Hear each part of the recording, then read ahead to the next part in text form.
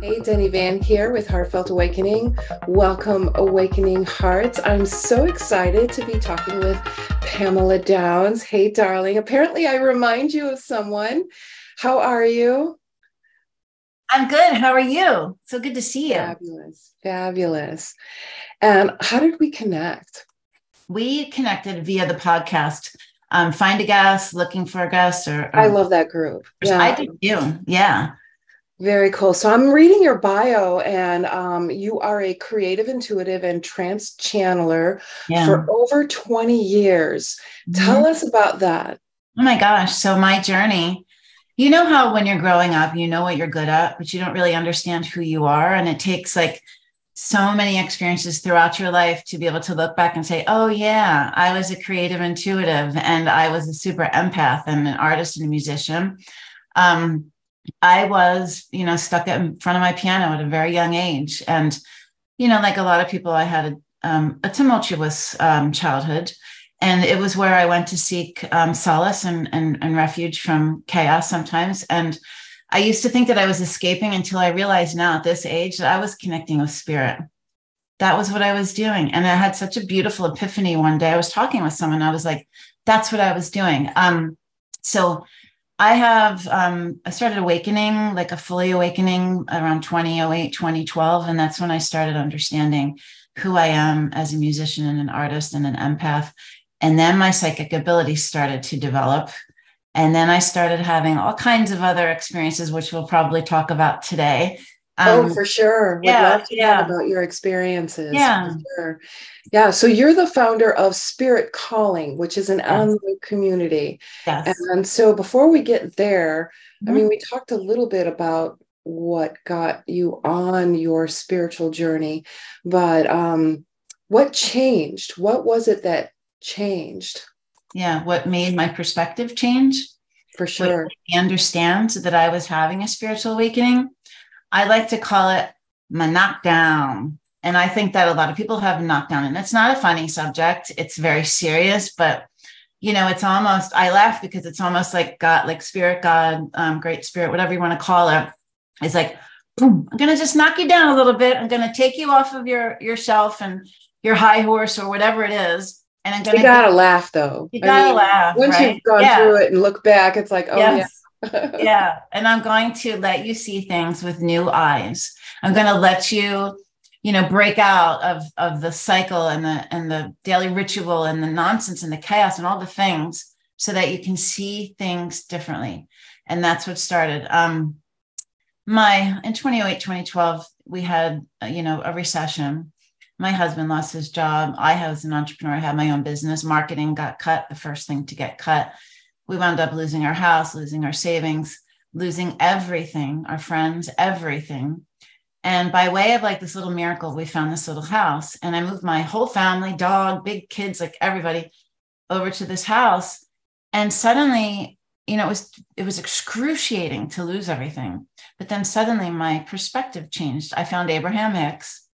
Esther channels this infinite, divine, intelligent group of beings called Abraham.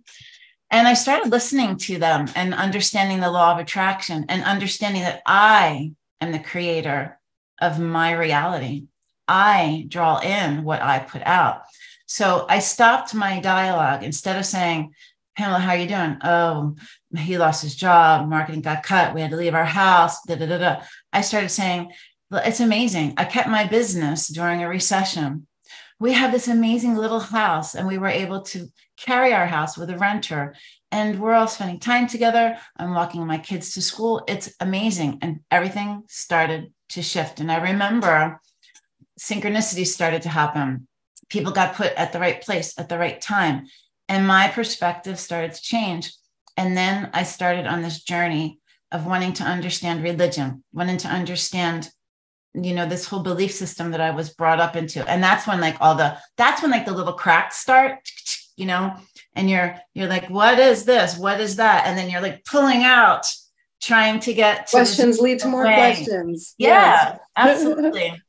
And I went down this a rabbit hole. I mean, I wanted to know where Jesus disappeared to. I started understanding how all the religions basically are the same. And things I had never thought of before. And that is when I started realizing that I am an infinite being, and I basically exist in love, and everything except for love is fear. There's two ways of being. There's love or fear, love or fear. And I started understanding that if I choose fear, I'm choosing the opposite of love, and I'm holding myself back. I'm withdrawing from opportunity and anything that I could possibly want in my life. And I started making decisions out of love and not fear. And one of those was that I wasn't happy in my marriage. As I started expanding, he was still staying here, and I was expanding, and his vision was still like this, and mine was like, multicolor, rainbow, like you're automatically out of alignment. Yeah. We're just so out of alignment. And it got really difficult and really difficult. It took me about 3 years to get to the point where I had the courage. It's my own process. It's gotten smaller now, but it used to take a little bit of, because I worry. I'm a worrier, and I'm an empath. How's it going to affect this? How's it going to affect that? How will I do this myself? And I said, finally, I'm already doing everything myself, and I will not accept this for the rest of my life, because I believe there's more. I believe that anything I want is mine. And I had to step into love for myself, for my kids, for opportunity, for everything. And I did it. And that was it. Like that one big jump just changed my life completely. I started. Yeah, I don't want to keep on talking. Maybe you have questions. Well, you said something important. I grabbed onto it. It's like, wow, love or fear, you got this going back and forth. And when you realize one consumes, the other creates. Yes. So we choose to either be consumed by the fear or create through love. And that is fantastic. And it is a process, isn't it? You talk about in your bio that you work with clients to define their soul's purpose. What does that look like? Yeah, so it's a big thing. As an entrepreneur, a solopreneur, I was a creative intuitive. And as I started waking up, I started connecting in a completely different way. I started having purpose-driven clients who were doing the same thing. They were going through fear for opportunity for themselves. They were leaving corporate America to start this business they've always wanted to, high-paying jobs with travel all over the world, to create ways of being that were going to improve humankind, to help people evolve. And I started connecting in a higher level with people, where I was able to see, they would talk about what they wanted to create, and I was actually able to see how it would unfold and how I could help them. And I started seeing that I was a super connector. I started meeting all different kinds of people that could help other people. And it's really kind of like amazing to be able, in retrospect, to look at it and say, wow, this is the next phase of who I am. And that was in my mid 40s, through my 40s. And then I started having, we'll talk about the psychic stuff and my trance channeling.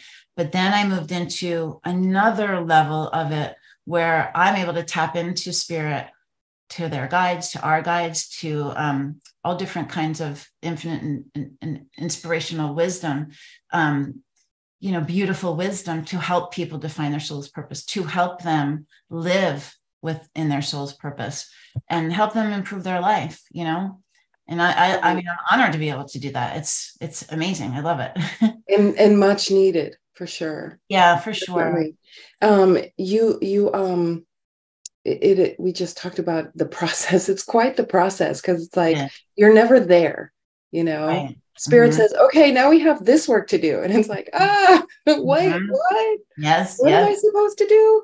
Yes. I know I'm kind of facing that right now. And it's like, okay, I'm finally taking the steps. And once you kind of get in alignment with it, it just flows. It does. It really flows. Yeah. So what tips or advice would you have for our listeners who have awakening hearts to have the courage to face their fears?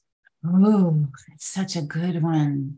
This is why I created my portal, because, once you have that inkling of awakening, once you have that little spark inside of you that sees more and it feeds you, it's your job. Then you're able to witness your soul. it's your job to continue to move towards it, to continue to evolve your spirit, because, you know, we are physical beings, but we're spiritual beings having a physical experience. You're going to come back again and again and again and again and again and again and again and again to learn these lessons. And once you have that inclination that there's something greater, that you are more than this projector, you are the witness, you are the being, you know, you are infinite energy that never dies, then you want to start elevating and elevating. And I created Spirit Calling for people that are seeking, for the people you're just talking about. Because when I was having my spiritual awakening, I didn't have anyone. I was by myself. And all of those things that I experienced, I was alone. I would come again among someone every now and then. I'd meet someone and there would be something. And I had a friend who started reading books that I was reading, and we were going on our path together. But I would say to honor it, that's one thing, to honor it. And when you're honoring it, you're honoring yourself, you're honoring your soul.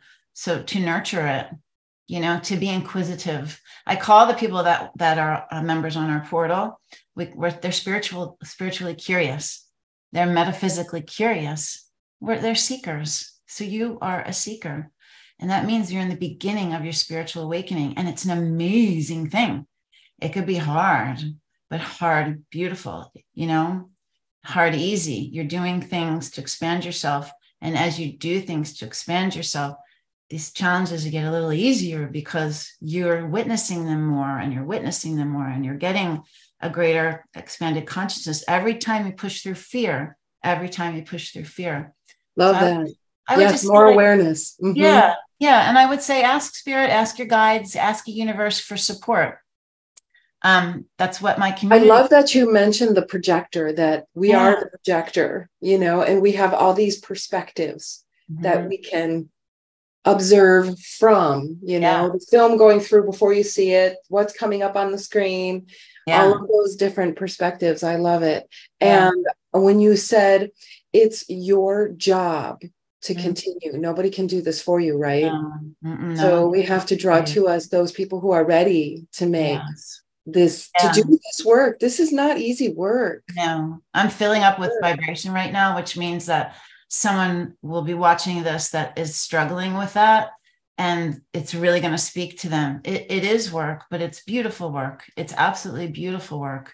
And, you know, it starts with like one small little thing. You said the projector too. I remember the moment when I actually realized that I was witnessing my thoughts. Do you remember that? Did you have that experience? I was actually witnessing myself. There was a separation there. And there was that separation. And I was like, that was like a moment, right? And then, you know, spirit gives you as much as you can handle when you need it, exactly what you need when you need it. So when you start to have, you do a meditation and you don't know how to meditate, and then someone gives you a little tip or a trick, or you hear something, that's because you need it at that moment. And then you're able to meditate. And then maybe you're going to see some colors in the peripherals of your eyes. And that's something new. There's just enough at the time that you need it. And, you know, we're all born with psychic abilities. We're all born with clairsenses. We all have a connection to the divine. We've just been programmed to not live our reality that way, but that's innately who we all are. So you're trying to return to that. It's basically what your spiritual awakening is. You're trying to return to that essence of who you are, your soul. Exactly. And you mentioned earlier community and how it is so important that we return to that community. So I was reading through this, and it looks like you have a gift for our listeners, a 7-day free trial of your community membership. Tell us about that. Yeah. So I'll tell you about the community. Can I tell you why the community started? Can I tell you how it started? Oh gosh, yes, absolutely. Oh my gosh, it's so cool. And I think when people hear this, then they're like excited about it. But after a 7-day ayahuasca journey in Costa Rica, I had been having like some psychic stuff happening before that. But on this journey, I had amazing experiences where I kept raising my vibration because I was releasing past life trauma, raising my vibration. And at the end of the week, I had a light come through the center of my eye, in my third eye, and crackle, crackle, crackle. And I heard, your psychic abilities have been enhanced. Everything will change from this moment on. And then and that was in 2019 of November. And I came back, busy, hectic holidays. And then COVID happened. COVID started. And I remember that it was greater than myself. I remember I just heard something that said, go within, go within. So I started meditating every morning, and I started continuing the work that I had been doing when I was working with ayahuasca. And suddenly I started feeling angelic beings. I started channeling. I started having all of these experiences. And one night in the middle of the night, I woke up and I heard spirit calling, spirit calling. And I went, what was that? And I wrote it down. And I woke up in the morning and I bought the domain. And then every time I meditated, I heard, you're supposed to build a portal for humankind. You're supposed to build a portal for humankind. They're going to awaken and they need a place where they can be held. And I said, a portal? I don't know what that is. I don't know what a portal is. I know what a website is. And then about a year later, in the middle of the night, I saw this little icon, these wings, fly down and fall on the face of an iPhone screen. And I got up and I sketched it. And then I realized it's all the same thing. It was spirit calling. That's the portal. And so I started creating it. And at the time I had a partner, and we built this beautiful place. And it's for people who are like you and I, and people who are listening, who are on their spiritual awakening, who need a community. It's people just like you, people who are trying to understand the experiences that are happening to them, who are trying to learn. There's resources, there's coursework, there's events every month, there's a live meeting room where people can just sit and chat, they can have their coffee. And there's healers and practitioners that are there. So if you're having a question and you don't understand something, they're there to support you. If you have an experience and you don't know what it means, you can post about it in the community. And people will say, oh, I had something like that. This is what I did. Or a practitioner might say, you need an energy clearing. I can help you with that. It's an amazing place. So you don't have to be alone like I was. Everything, I put it all together for someone. And it's vital. Community is vital because you feel alone. You feel confused. You don't know what to do. I was alone. I had experiences at night. I didn't know what the heck was happening. I really didn't. And it's the root chakra, and so many of us are unrooted. Yes, we have no roots, and you don't have roots. You don't have community. It can create anxiety and all kinds of and we talk about physical, emotional. When you sign up for our newsletter, so those of you who don't want to try the 7-day free trial, you can put your name in for a mailing list. There are signs of a spiritual awakening, and it talks about that. People don't understand that. I remember when I was with certain family members, they weren't my husband's family, they used to make me so anxious. The thought of being with them would make me anxious. And I went on, pharmaceuticals for that. But it was energy. It was energy. And I needed to understand how to manage my energy. We have a free energy management course that you can take, and it's self-led. I mean, these are the things that I know people need. And that's my greatest work, is to help people. Discover their community and their rootedness, for sure. It's definitely a need. Thank you for providing that. And we are going to provide details in the description, so definitely look out for that. Thank you so much, darling, for being you're welcome. I'm excited to have been here. Awesome. And Awakening Hearts listening, thank you so much for being here on this journey with us. And please let us know in the comments what you loved and what you would love more of. And in the meantime, keep being amazing.